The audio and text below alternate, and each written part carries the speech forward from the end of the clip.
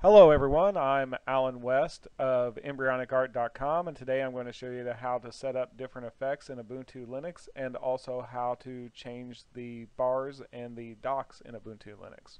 So first we're going to need to open up our Ubuntu Software Center. After this opens up, go ahead and type in dock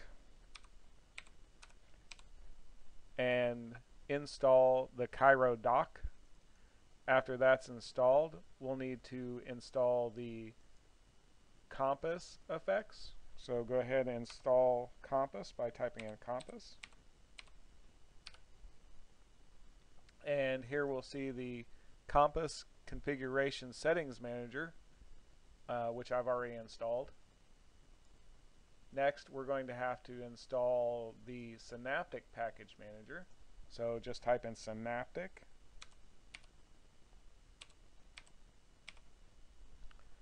And we'll install the Synaptic package manager. And that's pretty much all we need to do inside of the standard Ubuntu desktop setup. If you like, you can also go right click on the desktop and change your background, which I've already done here, and just click the little plus sign and you can add new wallpapers that you download to your pictures files.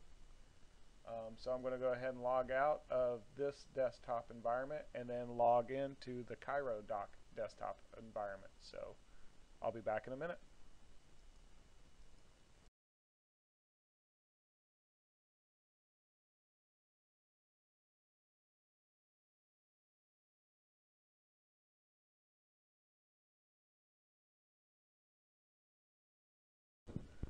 Hello, now we are back in the Cairo Dock desktop environment, and a few things you might notice is the Unity bar is now gone and it's been replaced by the Cairo Dock and a bar at the top. There's a couple of things that I like to change whenever I get in here, and that is by right clicking on the dock itself in this little area down here with the spacer, go into the configure settings files, and we'll change some of the configurations, such as one thing you'll notice is when you maximize a window, it'll cover up the dock. I don't really care for that, so the first thing I do is I reserve the space for the dock by changing that, clicking apply, and now when you maximize any of your windows, the dock at the bottom doesn't get covered up. Another different settings I like to change is I like to change the first animation setting to rotate and the second animation setting to bounce, and just apply those changes. And as you can see, now that you scroll over top of the dock at the bottom, all of the icons rotate. You might also want to change the different themes. Right now it's using the default settings on the themes. This one gives you a second bar at the top. One of them is a taskbar at the top, and then the other one just has a single dock at the bottom. Some people like to have the extra panel at the top.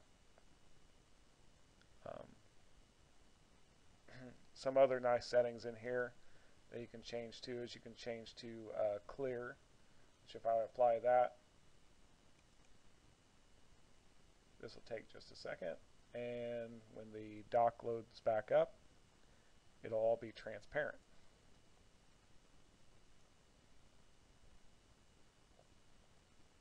Of course, as you can see, it's also changed my effects to flame, and it's removed the 3D rotation off of it. And of course, if you go back and you change back to the double panel, which is the default settings, it will not keep your previous settings that you had, so you'll have to redo that.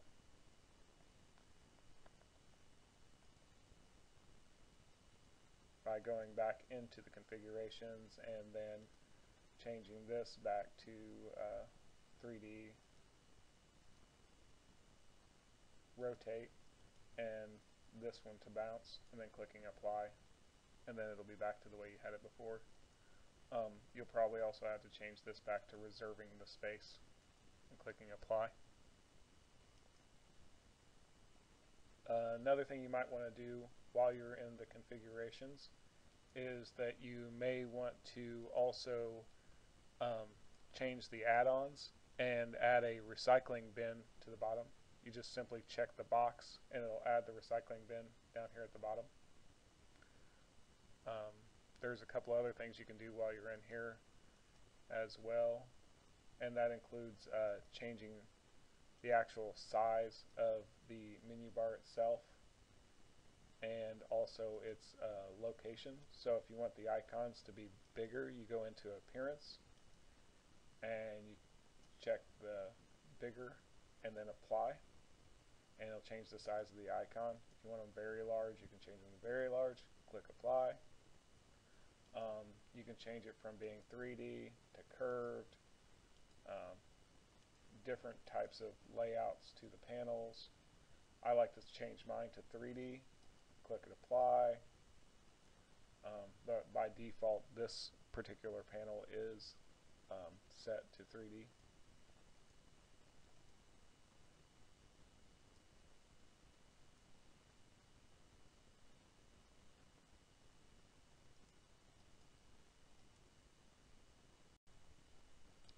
Next, you may want to change the size of the bar up at the top, and to do that you simply go into the current items and the appearance and change it from tiny to big and click apply, and once you click apply it changes the size of the bar at the top as well.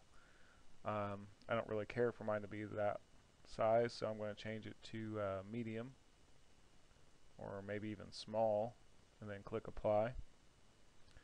Another thing you might want to do is also to lock these icons, because if you don't, you'll be able to move them around and you might accidentally drag one of them off of here. So to do that, you go up to this bar at the top, right click,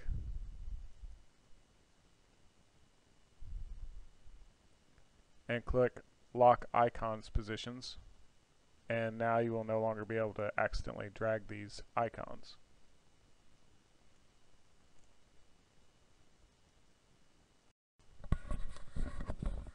Another thing you may want to do is add additional workspaces. To do that, you basically just go down here to Work, right click on it, and then click Add a Workspace.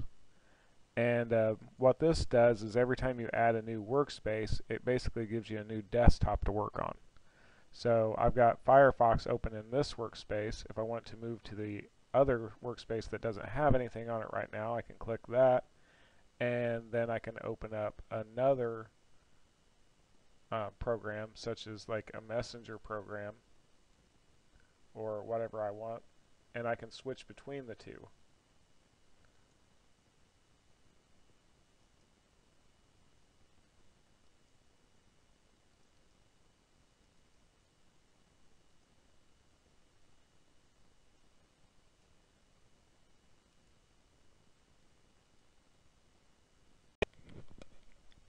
Okay, the next thing we're going to change is the compass settings. Click up here in the top and on the Ubuntu icon, and then type in compass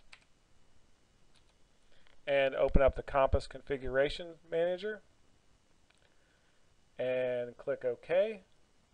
Now scroll down to animations. We're going to change the minimize and unminimize to magic wave. So double click on it, click magic wave, go to the minimize, double click on this line right here, and then select magic wave. The other two, the open and the close, we're going to switch those to do a glide, or we can also set it to any of the other ones we wish. Go back to the main screen here, We're going to check the box for water effects. We double click on that. We can see that water effects say that you have to hold the control and the super button, and control key and the super button is the Windows key, and you can see that it creates a water effect on the screen. If you minimize or maximize any of your open windows, now you get the magic lamp effect.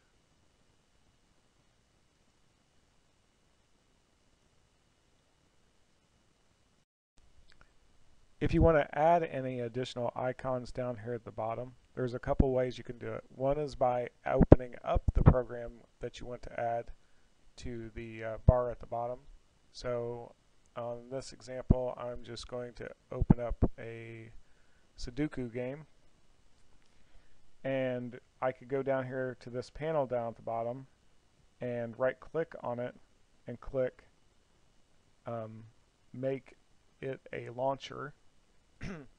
Or I could go up to the panel up here, select the game, and drag it down to the bar, and it will make it into a launcher as well. Now if I decide to remove this launcher, I can either right click on it to remove it, or I can simply grab and drag it and let go, and it'll remove it from the dock as well.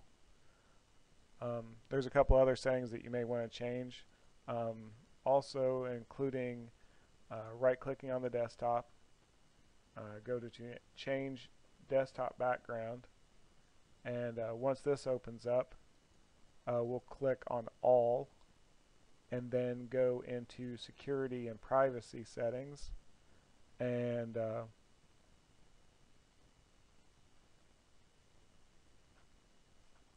you can uncheck both of these, and then when you wake up your computer, you won't have to enter in a password if it falls asleep.